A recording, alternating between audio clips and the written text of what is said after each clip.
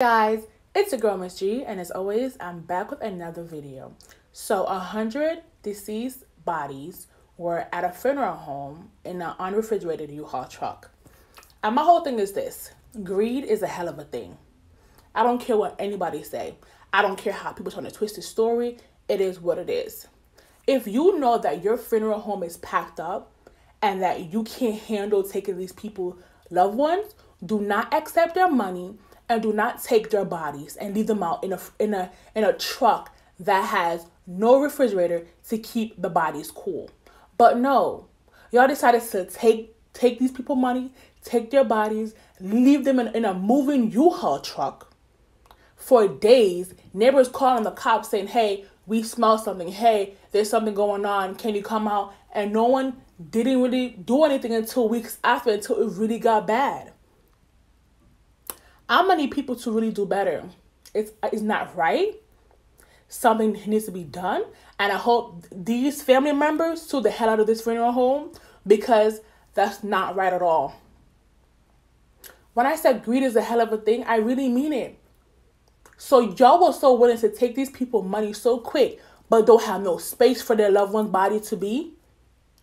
Now the mayor had to get cooling trucks to get the bodies out of the area and put them somewhere properly, because the whole neighborhood was being smelled of this foul odor of deceased bodies.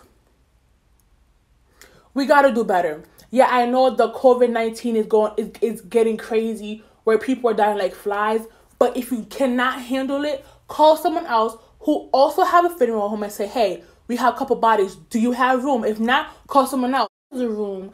And now that you've done this, and now your story has been on international news, your funeral home is going to be locked down because of greed. Because you took so much bodies in and you couldn't properly take care of them, your business is going to go under fire. You're done. You're done. Because of greed and because you couldn't handle the situation. Yes, I get it. This has been a very stressful event where no one didn't really expect the coronavirus to hit like that. But at the same time, there are different funeral homes in New York that could have spread out the bodies to people.